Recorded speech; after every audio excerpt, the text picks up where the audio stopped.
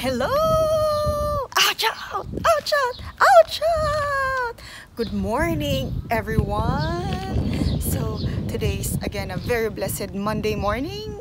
And before I begin, I would like to say hello to all my friends in Cagayan. Agkabkalaaw na kakabagyan idakin uncle, auntie, dita Cagayan. Keep safe, Cagayan, Philippines. And yes, before also I would like to also ouch out to all our mothers yesterday for happy Mother's Day po for everyone. And being a child whose mother has died already when I was 9 years old, I advise you to don't take this your time with your mothers for granted. So every day tell them how much you love them. Okay, so yeah, today's workout is just a recovery 8-kilometer run because last Saturday we just ran the 19 kilometers. So now we try to recover from this run. A few moments later. 1.5 kilometer, and I want to share that based on my experience as a runner, I noticed that many of us runners, especially also when I was young, when I have a hard workout, for example, today like a long run, and then the next day I will rest, and then the next day also I will rest, the next day also I will rest again. So it's like 1 week resting. Like when I had my first 21 kilometer, I just rested the whole week. So ayan po, we're almost done with our recovery run. Yeah, diba? Chill lang tayo. And I think based on my experience as an athlete who's been running for almost a decade, diba? 10 years. Happy 10th anniversary! I noticed that when my recovery after a long run is either active, it means like sometimes I don't run but I still have brisk walking or have a slow jog like this, my recovery is faster. And nabasa ko po, diba, na ayun nga, active recovery is better kasi nga parang some lactic acid are being flushed out from your system, and also like it also promotes the blood circulation, diba, in our body. So faster yung recovery, so the next days like your legs are already ready sa bakbakan. So ayun, so later I'm going to show you my own techniques, my secrets, pero share ko na sa inyo of ways to recover aside from a slow jog. So this includes my personal massage therapy. See ya!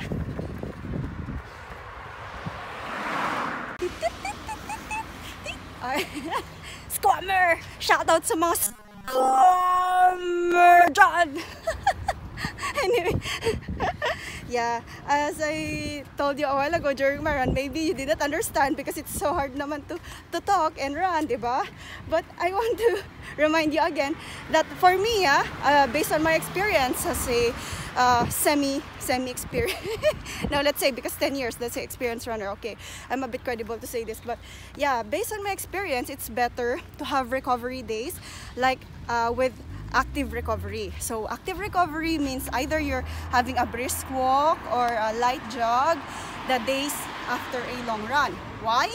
Because this running can boost circulation of blood in your legs, diba? So sa legs po natin yan, yung mga dugo magpo-flow, tsaka new oxygen, yung mga oxygen po, we can supply oxygen levels again sa ating legs especially, so that we became the recovery is faster, and the next day we're ready for a harder run. So yeah, if you don't want to have a light jog, you can have brisk walk, ganyan, or some other exercises like dancing, ganyan, some still aerobic exercises, so that yun nga, aside from that, lactic acid will also be flushed out.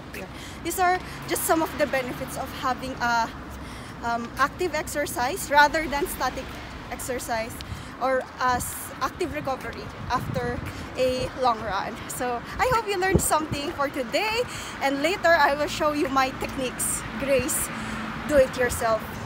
massage, foot massage. Excited kayo? I know.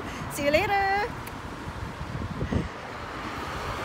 A few moments later. And we're home and we're back. Okay, as I have mentioned, today is a recovery day, so I will show you my tips on how I usually recover basing on my experience, right?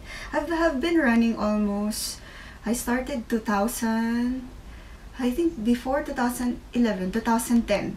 So I have been running 20 years. So I'm speaking in behalf of all my experience, oh, diba? Feels like experience. So during my life as an athlete, I have been into many running injuries already, and so I think I have been learning a lot, and I'm continuously learning, still learning.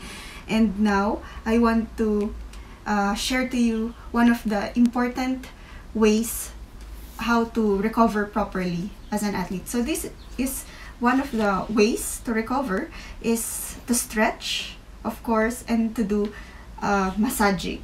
It's very important because massage in general improves the blood circulation in our body, especially the legs, which is overused, diba? Overused during our runs.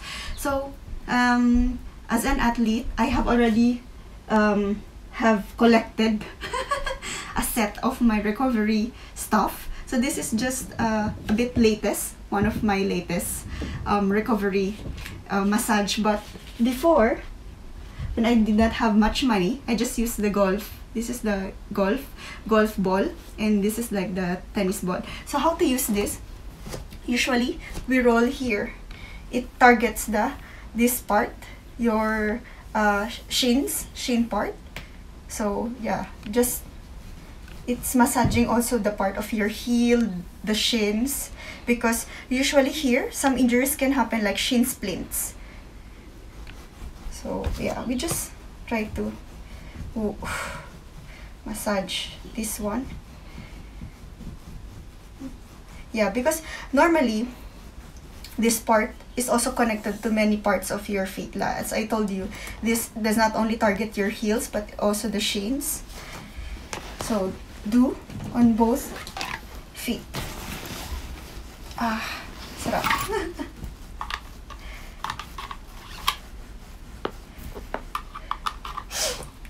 Then later, this tennis ball I normally use for my calves. Ano Tagalog ng calf? So I don't know also, but I just massage, especially this part, the back of my knees. It's also becoming tight after runs, especially long runs. So actually these balls are very good because they can target the very tight parts of the legs. So you can really feel like some parang puputok, parang try and it's not so expensive. I mean in Japanese yen, like having 100 yen, this one is already good, because normally in Japan, like we say 100 yen is almost the basic one. Yeah, in Japan we say piso, pahinga ng piso is 100 yen. In Philippines, like the 1 peso, 1 piso. So just there. And also it can also target this part, the back of the butt. Sabi ko rin with the hamstrings. Yeah. Try to massage that part. Yeah. Very good. I think it's like having a massage dun sa mga tindahan kasi mahal dun eh. So I just do by myself. So this is DIY massage. And finally also I do this one. This is good kasi mahaba siya, so it can also target even your back. So I start from my back. Yeah. Yeah. Oh, yeah.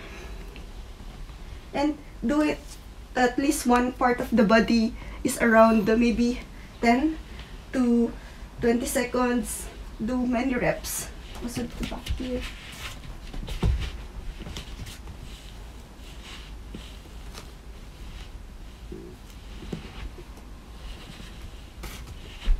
And also sides, yung part ng ITB, yung mga iliotibial band natin, what to do.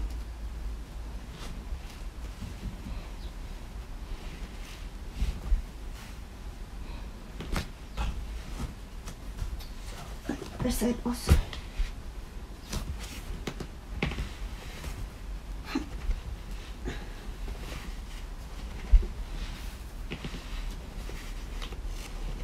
Yeah. Yeah, and sometimes I even use it for the head because during very stressful work days, masakit din ang ulo mo. So I also do for my head, for my back. So many use of this massage roll. So I recommend you to, if you can find sa mga second-hand shops, you can find this one, or there are cheaper versions of this type also, like 1,000 level. That's already okay price. And yeah, because normally you can see it 4,000 in Amazon. It's very expensive. And this one, very interesting parts. This is like different surfaces. It can also give a little more parang yung different effect niya sa katawan mo. So ito medyo matulis-tulis, ganyan. So ito naman parang, diba, sa massage. O iba't iba yung effect niya. So different pressure yan. Pressure effect sa body. So this one I recommend. So there are also longer types. It depends on you what you like. But so far for me it's already enough. And I also have this one for my head. Yeah, sometimes you need to think so much. So you have migraine.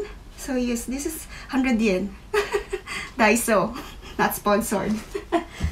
And yes, also I have my own like resistance bands. So how to use? Also during recovery, I also try to exercise other parts of my body, like to make my core muscles stronger. So like for example, this one, you can put there, and then yeah, actually you can like resistance bands. So during recovery, it's also good opportunity to make the other parts of our body stronger, like the upper part, the core muscles. So to prevent also injury, and also better running form, which also improves running efficiency. Yeah, diba? So also you can do front, back. Yeah, it's very good. Rather than, pwede naman yung ganun lang, but the resistance will also help or make the muscles stronger, the resistance.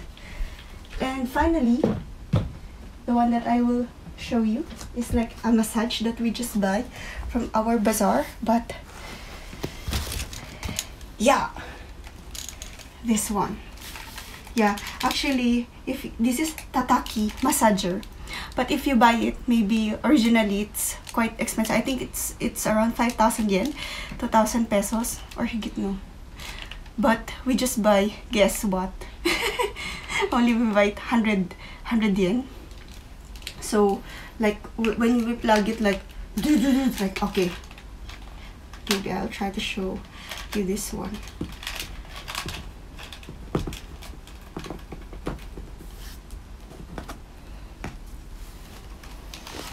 Okay, look. So here, turn on. So tuk, just very slow. Oh, ayan oh, diba?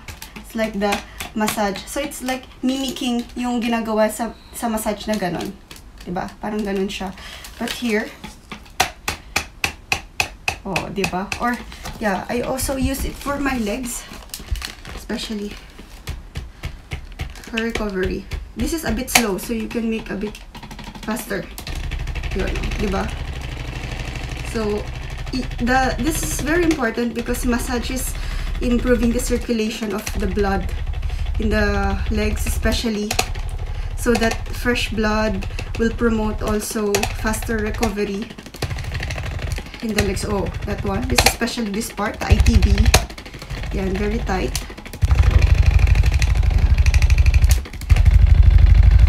Ha.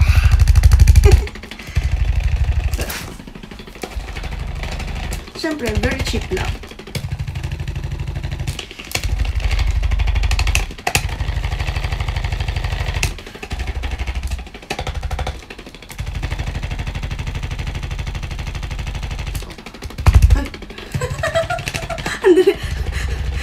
na siya kakudot. Tandali.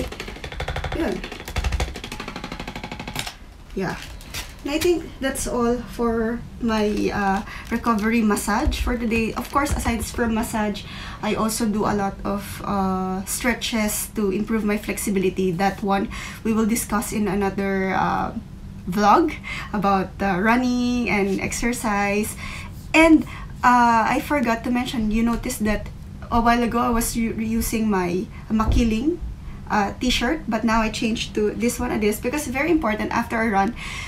For sure, the t-shirt punong-puno po ng pawis, yung ating t-shirt, we're full of sweat, and we have to make sure that right after the run, just change it to dry clothes so that you avoid the evaporation of this perspiration that can cool you down, lalamigin kayo, later maybe makasakit kayo, kalagnat.